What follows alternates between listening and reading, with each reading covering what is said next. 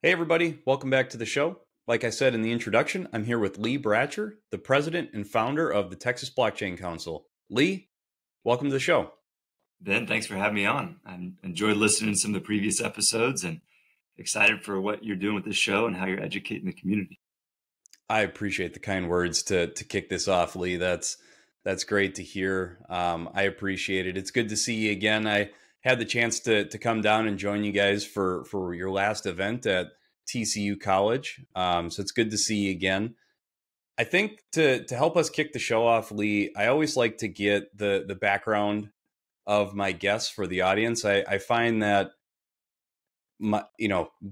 doing a walkthrough of the background helps kind of set the stage for the rest of the conversation. So could you just walk us through your background, how it led you to Bitcoin and Bitcoin mining, and what precipitated the start of the Texas Blockchain Council? Happy to. Yeah, I joined the military after college, went through officer candidacy school, and I've spent the last 13 years in the Army Reserves. The nice thing about the reserves is you can have a career simultaneous to being in the reserves. So at the current point, I serve as an innovation officer for Army Futures Command, directly in 75th Innovation Command. And really, that's a lot to say that I'm a glorified paper pusher, and I'm supposed to be looking for innovative projects to help the Army to catch up with the Air Force. No, I'm just kidding. Help the Army innovate and be ready for the 21st century. So during that time, while I was in the reserves, I also worked as a political science professor. And so I happened to be up at the Army War College researching um, property rights and political science and how that leads to conflict mitigation, both sort of in a dual hat role, but mostly in my capacity as an academic. And I discovered the Bitcoin white paper as I was up there looking into property rights and how that is a tool for mediating conflict and for mitigating conflict. Some thinkers like Eleanor Ostrom and Mansur Olson, who've done a lot of work on collective action problems and property rights. It really dovetailed well when I read the white paper and thought, okay, this is a this is digital property rights that can be applied in the real world, unlike anything else that we've seen before. And so it connected with me at that point and has grown in resonance ever since. And so 3 or 4 years ago, I started the Texas Blockchain Council as a way to um, liaise between the various industry verticals within this growing industry and elected officials, regulators, and some of the sort of the establishment, if you will, kind of writ large. So yeah, we've been. I left the job as a professor a few years ago as well, and I've been doing this full time for a while now, and enjoy the intersection of energy, politics, Bitcoin mining, and blockchain. I've been way more involved with like ERCOT policy and regulatory meetings than I ever thought I would be. Uh, Yeah. I feel like, I know more folks at ERCOT than I ever thought I would. And that's become a really big part of what we do at the TBC over the last couple of years, especially since the interim interconnection issue about 14, 15 months ago. But even before that, we knew that, there was all roads lead to ERCOT and to the TDSPs, the utilities. So if you're not, listen to your last episode or one of the last episodes that came out around utilities and that process being very political and a lot of Hmm. stakeholders. And stakeholder management is something that is critically, that the guest got it spot on. It's critically important for what we do, for what the mining industry does in general. So that's that we try to sit at that sort of that nexus of stakeholder management, leave the true energy expertise to our member companies, but we help manage other stakeholders, their expectations, educating them on what this industry can do for Texas from a job creation perspective, from grid perspective, as far as ancillary services and load balancing, um, and frequency balancing, and then also, of course, in demand response and some of the RRS programs that help Yeah. ERCOT, manage load. So Yeah. Well, you're touching on a subject that candidly I am a little bit naive in, which is stakeholder management. You kind of touched on it. It sounds like it's a lot of education, but could you maybe just double click on what are some of the things that you guys do for stakeholder management, and then what do the results look like when you guys are, I don't know if doing a good job is the right way to frame it, but when you guys are properly educating the stakeholders to some of these things like grid balancing, ancillary services, and stuff like that, could you maybe just go a little deeper on that? absolutely, the key to for us and for any association or any group that's undertaking some stakeholder management work is building relationships prior to um, the rubber meeting the road, if you will. So we've been working to build relationships with um, colleagues within ERCOT, within the Public Utility Commission of Texas, within the legislature, the governor's office, several of the larger utilities, um, even county judges and city councils. That way, the first time that we're coming to them with something that is potentially changing or an action that needs to be taken, that's not the first time that we're meeting them. We've Mm, already built a relationship. They understand what we're trying to do. They have a little bit more, they have higher levels of comfort with who we are and our intentions. And then that conversation that said, when we talk to them about, hey, we need to get you in a room with this Bitcoin miner to talk about their concerns with their utility around interconnection timelines. Um, it's not like, hey, who are you and why should we spend 30 minutes on that call? It's more like, oh, hey, Lee, yeah, let me know. My schedule's kind of crazy, but we can jump on a call with them sometime next week. okay. So it's really the first step is building relationships before any kind of stress Yeah. hits the situation, and then really understanding who the power players are. Right. So if you're not at the table, you're on the menu, and that's a phrase that I use often in the Bitcoin mining world because Bitcoin miners, if they could, and I understand why they think this way, if they could, they would just say, hey, leave me alone. I'm going to sit out here in West Texas or Central Texas or South Texas or wherever. And I'm going to mine. I'm going to be at my full capacity. I'm not going to bother anybody. I'm going to create some local jobs. I'm going to do some good for the community. And that's what I'm going to do. But unfortunately, um, the way that the established industries have kind of networked themselves for not only in this ISO, but in all across the country, I'm sure, is you really can't do that without kind of engaging in the politics and the power dynamics that are at play. Because this is big business, and um, you know, even though it's maybe not how it should be, it's how it is. Yeah. And so that's what some stuff that we think about a lot is, who's at the table, where can they exert influence, where are their pain points, um, and how can we navigate around that? Yeah, I appreciate that. I mean, it's just relationship management is really what that comes down to. It sounds like, and making sure that there's no surprises for the large utility companies. I mean, just a prime example, and I'm sure you guys are very plugged in with XL Energy down there on your grid system. But 2 weeks ago, I actually had an opportunity to meet with XL Energy. And not only were they very familiar with what Bitcoin mining is, but they were very familiar and aware of the benefits for their grid system.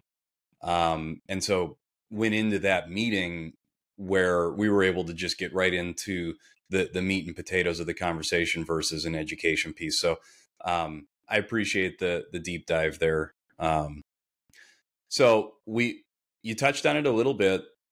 I'd love for you to just give what is the Texas Blockchain Council's mission and how you guys are doing that. So maybe just go a little deeper on your organization and how you guys are doing what you're doing. Yeah, we're a nonprofit trade association. So we're a 501c6, which is similar to a chamber of commerce. So we don't take donations. So what I'll say is donations are not tax deductible for a 501c6 because we get involved with politics. So the statutes are written such that we are still a nonprofit, but we operate like a traditional corporation in that, we have a P&L. Our revenue comes from primarily memberships and events, but other kind of content that we can create as well. And we interact a little bit differently than what people most would think of when they think of a nonprofit that's like a 501c3 or a charity. And so with Bitcoin mining, we found some product market fit because it's a new industry. There is a lot of regulatory work that needs to be done, a lot of policy work, and a lot of advocacy, lobbying, and political work as well. And so that's been an area that we've gained some expertise in over the last couple of years quite rapidly, mostly due to the fact that Texas very quickly became a hotbed for this industry. Yeah. And I think anybody who's listening to the podcast probably knows that. I've always got to get my jab in at Georgia here. Everybody's seen the Foundry graph that shows Georgia with more hash rate than Texas, which is a misnomer. And some people may also know this because Foundry is just utilizing data from their pool, and several of the Texas Bitcoin miners are not on the Foundry pool. I'm not commenting on whether they should or shouldn't be. Foundry is a great pool, and they're a member of the TBC, and we recommend people to use them. It just happens to be that a lot of the Georgia mining is on that pool, and a lot of the Texas mining isn't. So that's why it looks like Georgia perhaps could have more mining. In reality, Texas has more than 2,200 megawatts of Bitcoin mining. And Wow. I am fairly confident that Georgia has far less than that, based on some of the numbers that I've seen. So just to throw that out there, I think a lot of people think, how is Georgia the number one state in the U.S. for mining? And it's really because of that data. There's some anomalies in that data related to what pools people are using. Sure. Well, I appreciate the deeper dive into TBC and what you guys are doing, and kind of staying on the legislative, topic here. You touched on it. Bitcoin mining it's big business.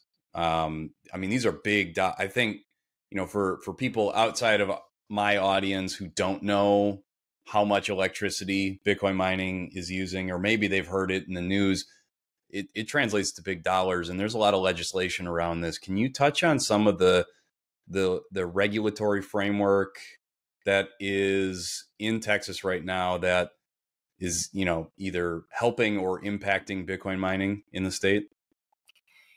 Yeah, there's some legislation from several sessions ago called the Texas Data Center Tax Abatement that incentivizes data centers in the state. Several Bitcoin miners take advantage of that abatement.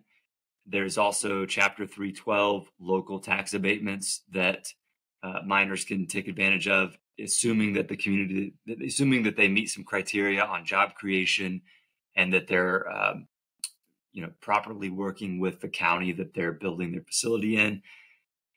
There are other incentives similar to those. One of those incentives is the ancillary services marketplace, really the energy only market that is ERCOT. And so Bitcoin miners are able to lower their net cost of power after, looking into what they can do on the ancillary services market. So maybe they have a cost of power that's a wholesale rate of 5 cents, but their all-in rate is 3.9 cents per kilowatt hour because they're factoring in a lot of activity, a lot of 4CP management, a lot of well, that's probably a bad example. The wholesale rate might be a little bit lower than that. And then you've got to add TDSP charges, but those TDSP charges end up being much lower because of 4CP management. And then you're able to monetize some of your energy optionality with the ancillary services. So a couple of different levers to pull there that allows for even lower costs. And so that's some of the elements on the policy side that we think about. There is some legislation in this session that I'm sure everyone has heard of in Texas, Senate Bill 1751, which would limit Bitcoin miners' ability to participate in Chapter 312 local tax abatements and limit Bitcoin miners to 10% of all ancillary services in ERCOT. And so we that's been our primary mission over the last couple of months, is to ensure that that bill does not pass and to educate legislators on that topic. And we have done that in a variety of different ways. We've launched a campaign that's garnered a lot of media attention. We've brought on Brad Jones on retainer, who's the former CEO of ERCOT, recently retired, and now is helping us to educate staffers in the legislature about the industry and how it can be helpful. And I think he says it best. You know, when we take meetings with different staffers and he joins the meeting, what he says is, "Hey guys, I'm indifferent to Bitcoin mining and what it is. What I care about is grid reliability, and Bitcoin miners are the most responsive load on the grid. And so it makes no sense to have them be here, but then prevent them from participating in ancillary services. That's the Yeah. worst in his opinion, that's the worst of both worlds, right? He's like, if you're going to have 2,200 megawatts of Bitcoin mining here, they can actually go from a net drain to a net positive really fast.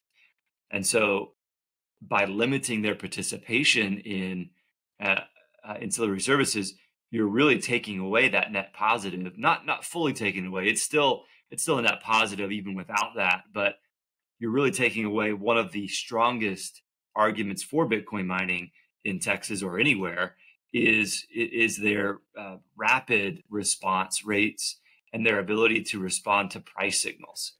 As Yeah. Bitcoin miners respond to price signals, they're actually one of the few loads in the marketplaces or in the marketplace that can respond so rapidly to those price signals.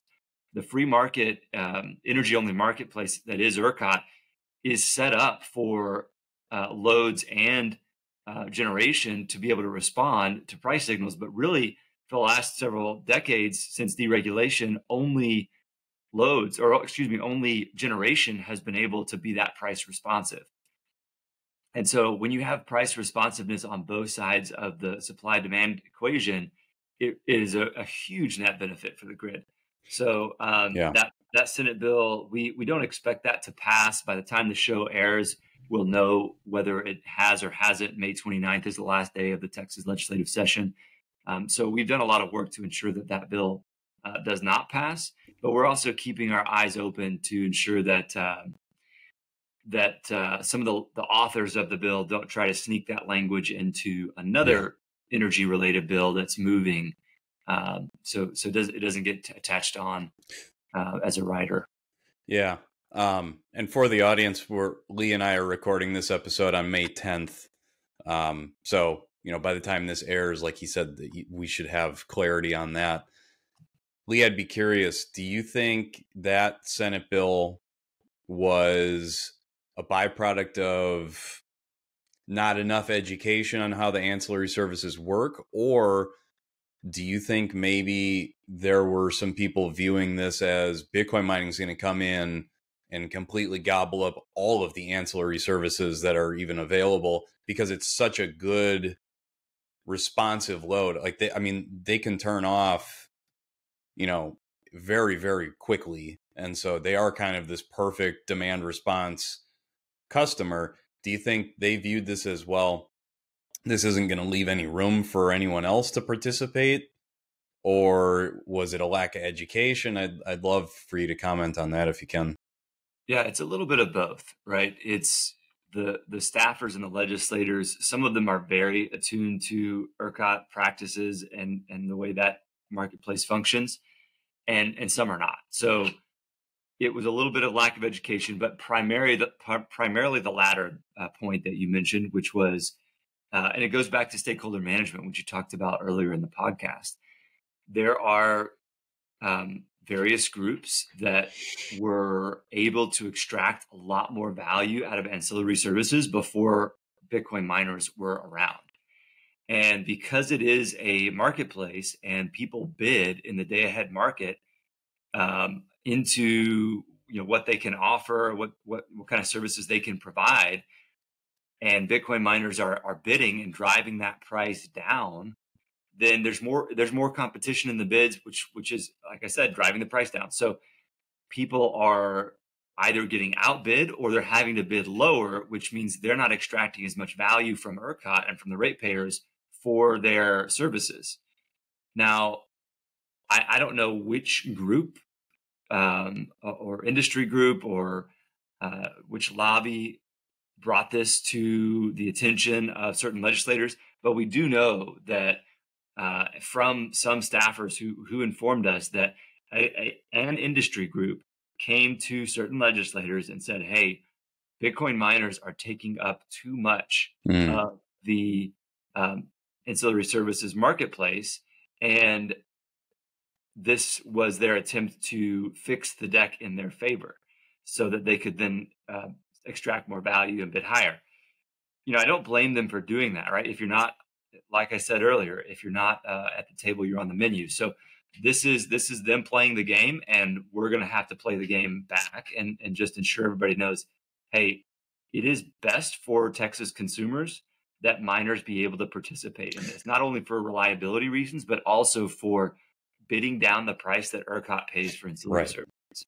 Yeah, well, and that's an excellent point, and something that it's kind of a look behind the scene, if you will, because I don't think everyone is always aware of the fact that groups can come in and lobby for this type of thing, and it may have most of it to do with keeping their paycheck nice and large for those ancillary services. Where if you have a large market participant coming in, that they'll drive that cost to zero.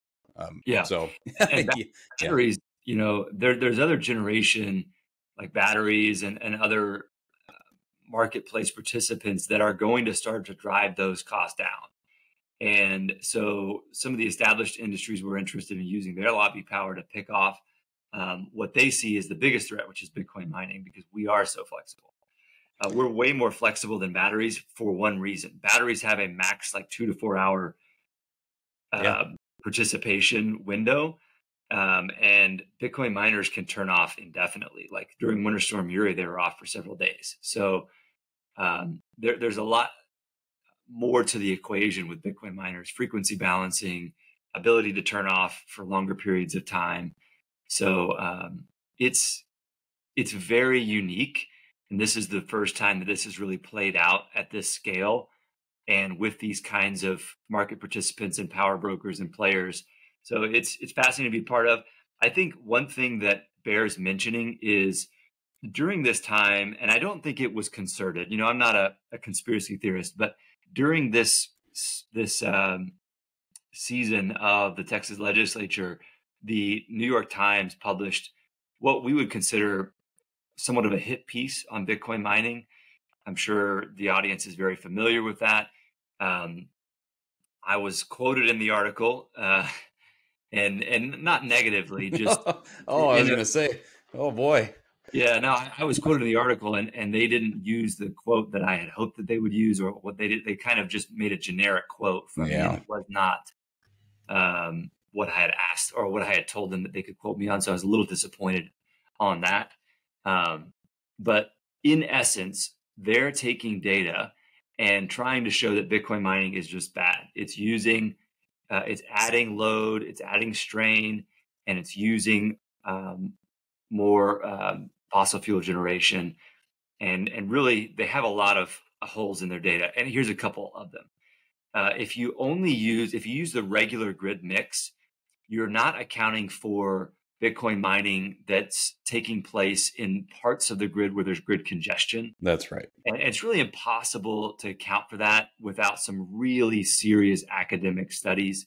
A&M, I'm sure, is Texas A&M is a great place for this to happen. If you haven't checked out their blockchain energy consortium led by Professor Lei Shi, he's doing some great work on this. They are an ERCOT partner. They do deep dive research, far more thorough than what was purported to be done by the New York Times article.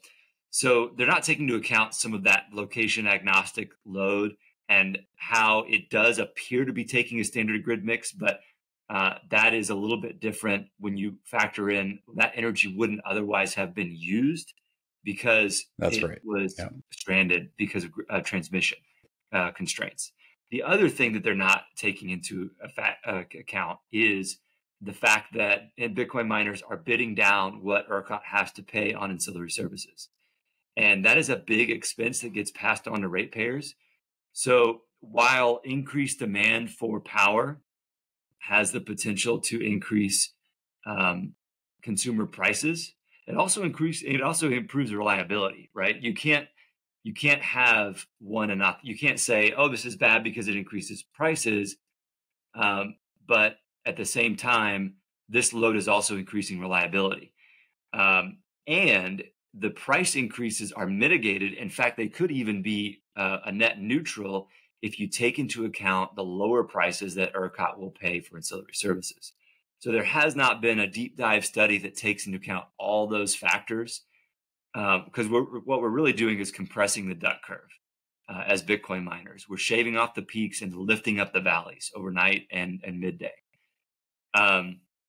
Now that's in extreme circumstances, right? That's in like the hot summer days and the winter days, but that's really when the duck curve is most severe.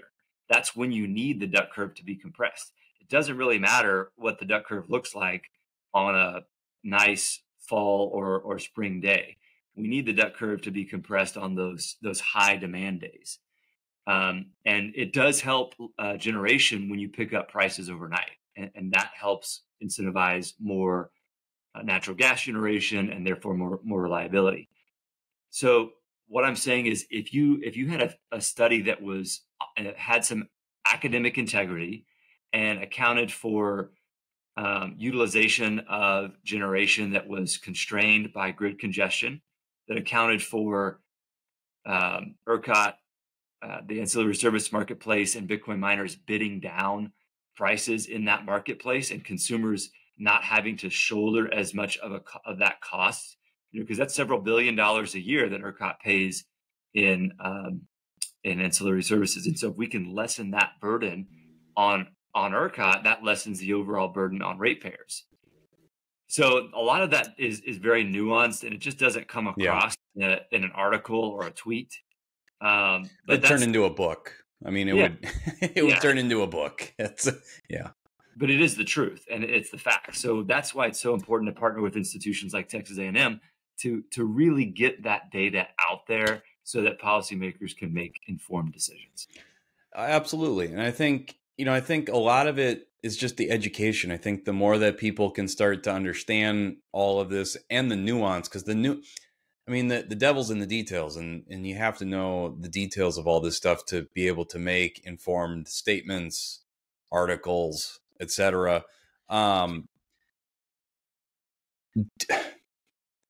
So you mentioned 2.2 gigawatts of electrical use for Bitcoin mining in the state of Texas. I know that you guys have a lot of generation that gets either driven into the ground or, they're just through solar and wind and things like that. Is there any concern that you guys won't have, or that Bitcoin mining will outpace the extra electrical generation in the state? The beauty of it is that because of the market incentives, it never can, right? So the Bitcoin mining load that's being added, they're doing their due diligence and they're incentivized to locate in places that have excess energy because prices are lower there. The nodal price is lower there throughout the year. Um, there is some interesting things taking place on settlement right now.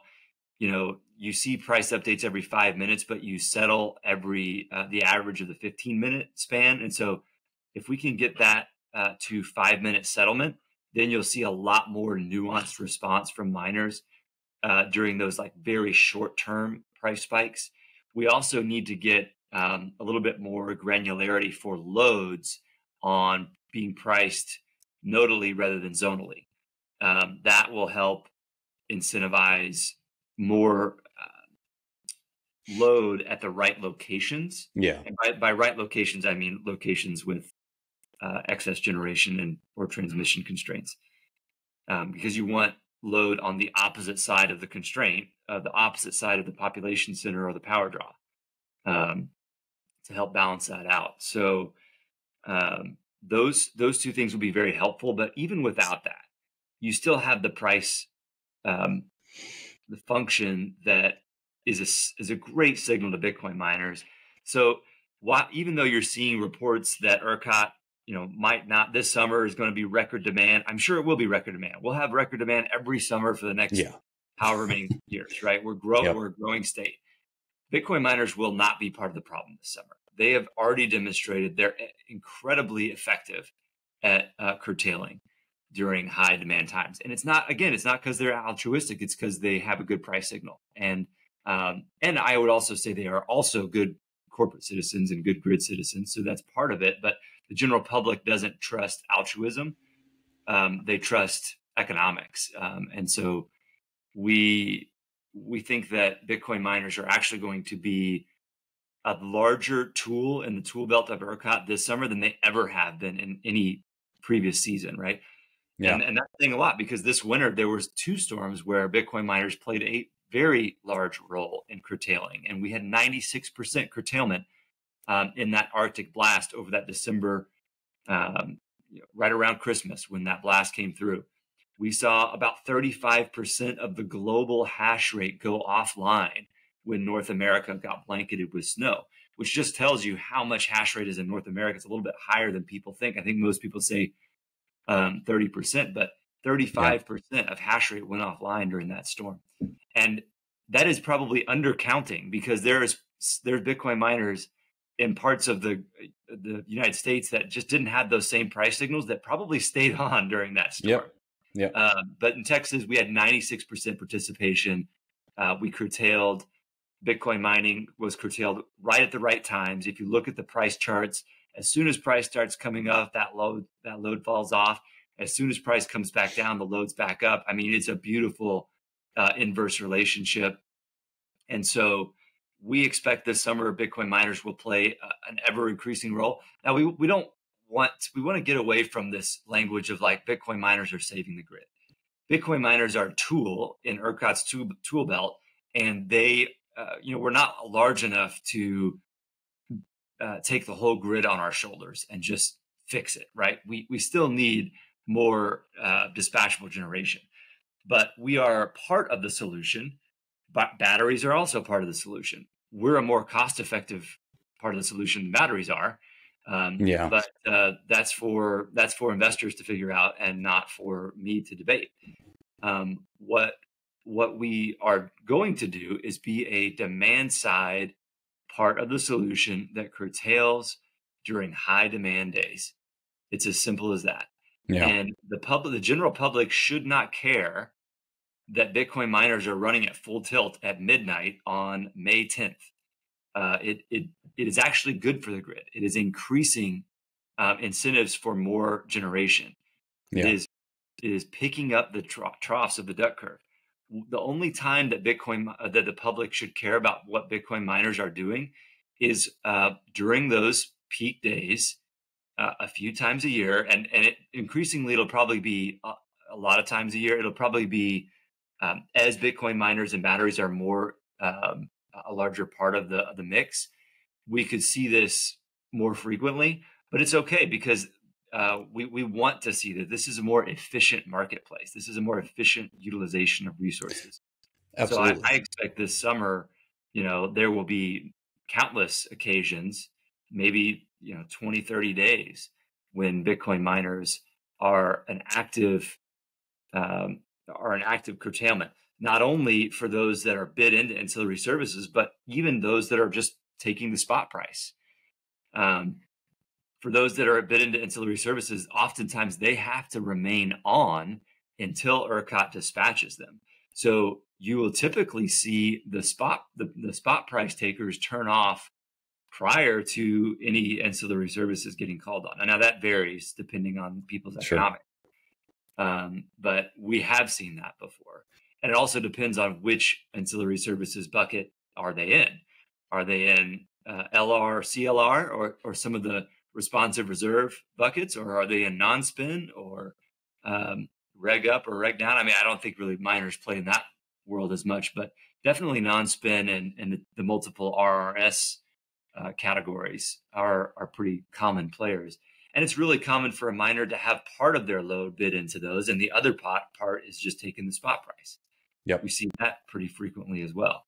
Yeah. So, yeah, I I don't even know what question you asked, Ben, but that was a really long answer. oh, I loved it. And I appreciate that. I was asking if, Texas really stands to maybe top out, as far as like Bitcoin mining energy consumption versus what the state can produce.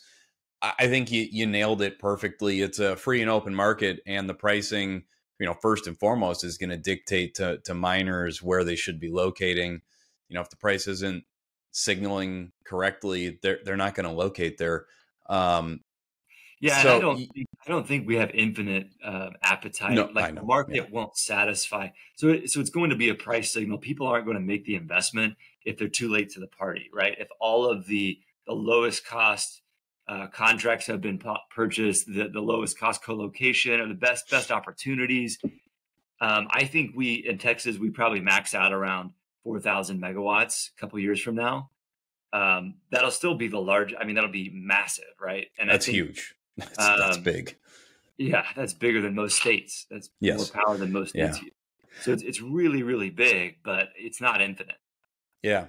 Are you, I mean, there were a lot of eyeballs on ERCOT demand response and Bitcoin mining during those winter storms that you referenced.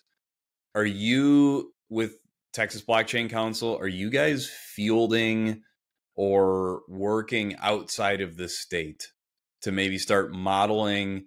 I mean, you guys really did set a very good example of how this can be used and leveraged. And I mean, 96% curtailment on 2.2 gigawatts, that's going to provide a lot of power for a lot of people when they most need it. Are you working with other states, other groups, other grid systems to maybe map this out to expand out of Texas? Well, we do share best practices with several other state associations. I would say each ISO is different, and so while the true expertise here doesn't lie within within the TBC, right? We are a stakeholder. We're an education advocacy group, and we bring stakeholders together. We're a connector. The true expertise is with the grid operator and the utilities. So I do know that the experts within the grid operator and utilities are having conversations with other subject matter experts in other ISOs.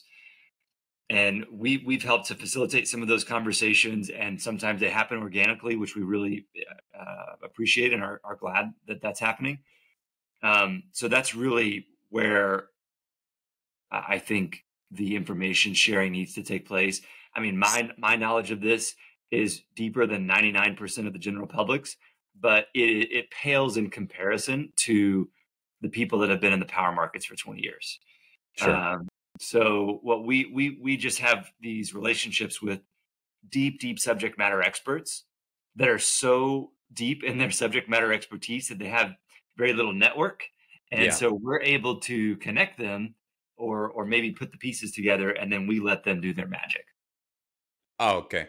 I appreciate that. I just I'm excited by the fact that you guys are setting such a good and clear example for how powerful um, Bitcoin mining can be. Because as I'm having these conversations for the podcast and in my work, I'm finding that this is becoming more and more just an infrastructure and utility conversation, and that it's almost moving beyond Bitcoin and Bitcoin mining. This is it's just a tool. So I appreciate that. I'd love to maybe start to go into more of the like economic side of Bitcoin mining, especially in Texas. What role are you seeing for Bitcoin mining in the broader Texas economy? Is this, I mean, as far as like job creation and economic incentives, could you maybe Yeah. touch on that too? Yeah, it's a great question. It's one that we lead with pretty frequently when we're dealing with elected officials and we're working with them because they understand job creation and tax revenue. And Bitcoin mining is creating a lot of jobs, contrary to public opinion. Right? When you put a 200 megawatt facility somewhere, you create a lot of jobs. Now, you may only be manning that facility with 3 shifts of 8 people a day or 6 people a day that are actually doing data center management, but you've created security officer jobs. You've created a huge increase in demand for trade skills and electricians and plumbing. And beyond just a construction phase, a lot of this stuff is continual. I mean, the construction phase is certainly plussed up, but when you talk about maintenance and other things, you need a continual job base. So we've seen 2,000 direct jobs created in the state of Texas by Bitcoin mining. And more importantly, 20,000 indirect jobs. So that could be That's great. contract jobs, that can be jobs that are sort of on the periphery, on the periphery of the industry. And so we also see that Bitcoin miners are in the top employer in 2 Texas counties, and the second top employer, or the second largest employer in another 2 Texas counties. So very, very good for rural Texas, and Yeah. for probably, we have 254 counties in Texas, so quite a few. But there's about 10 Texas counties that have really benefited from large scale facilities being located in their county. And so once we have more data on the tax side of things, we'll also be able to tout those numbers as well. But Bitcoin miners pay franchise tax. They pay, well, some of them pay sales tax, depends on it, how large their facility is, how many jobs they created, and what kind of abatements they were able to get. But they all pay sales tax. They all pay employment tax. You know, they're all paying for their employees. There's property taxes in most situations. Sometimes that gets abated a little bit, but in 9 times out of 10, there is a property tax obligation. So once we can amalgamate all of that information on the tax side, we'll have another powerful story. But on the job side, it's immediately clear when you go into a county that, say, has 10,000 people and only 4,000 of those people are employed because the other 6,000 are either retired or school aged or, you know, out of work, right? Yep. The labor force participation rate in some of these counties is lower than the national average. That is a trajectory changing development for a county. And when we can tell those stories and bring those people that were formerly making, you know, $10 an hour doing XYZ odd job, and now they're making $25 an hour with Yeah. health benefits, Yeah. that changes the course of that family. That could change the trajectory of multiple towns within a county. I mean, those are the kinds of stories that we're trying to tell, and that I think they do take a little bit of time, but I'm excited to tell them. Yeah, it really feels a lot like, you know, if you look at the Rust Belt states and what, you know, those states were like in the heyday when the big car manufacturers were there, when the big mining operations were there. I mean, those were booming, thriving. This really reminds me of some of that where Bitcoin mining is coming to these, because we're seeing it up in Minnesota. We're seeing it up in the Midwest in general. Same type of thing where this industry comes into small counties and small towns, and you know they're taking on quite a bit of work compared to the general labor pool there. So it's exciting to see. I want to be respectful of time and make sure that we're watching the clock here. Lee, I think we could keep going on and on.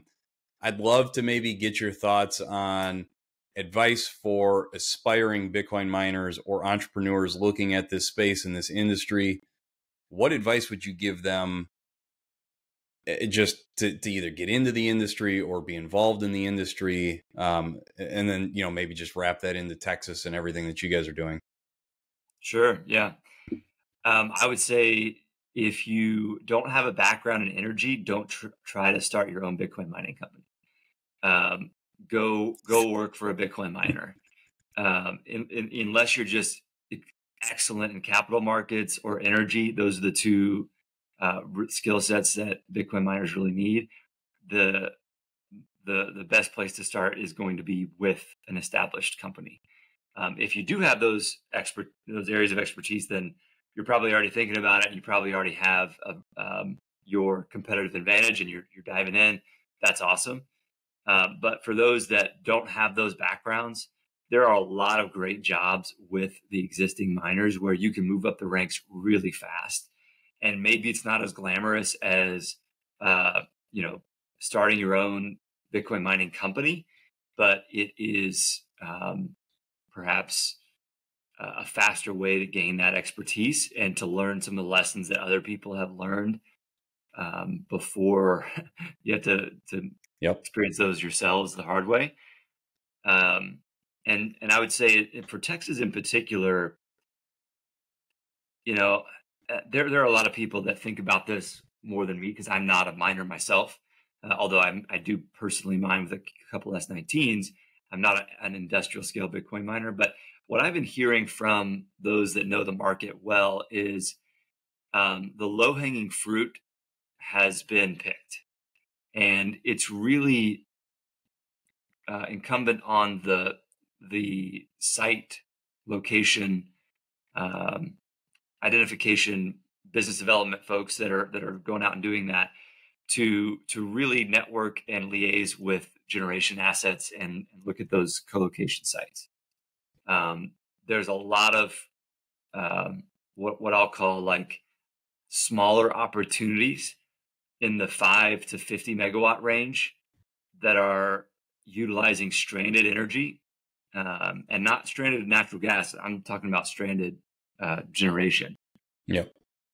that, again, may not be as glamorous as the 200 megawatt standalone site, but are going to be far more economical. Yeah. I really appreciate that. That advice is outstanding. I think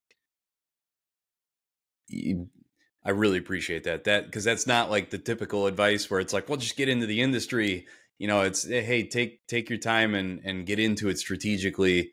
Yeah, I think you're right. The lowest hanging fruit has been picked, and so now it's you need to really have a competitive advantage or really know these markets to go and start your own. So I think that's phenomenal advice, Lee. I want to make sure I'm also giving you a chance for a handoff. I want the audience to be able to get in touch with you and the Texas Blockchain Council. So please give a handoff for how they can get in touch with you and your organization. yeah. I'm on Twitter at Lee_Bratcher, and people can email me at lee@texasblockchaincouncil.org. I will connect you to whoever on our team is, your question or inquiry is about, and we can help you in whatever. So there's a number of different ways that we try to help people, right? We try to help people that have inquiries, but we typically have to spend the bulk of our time and resources on our members.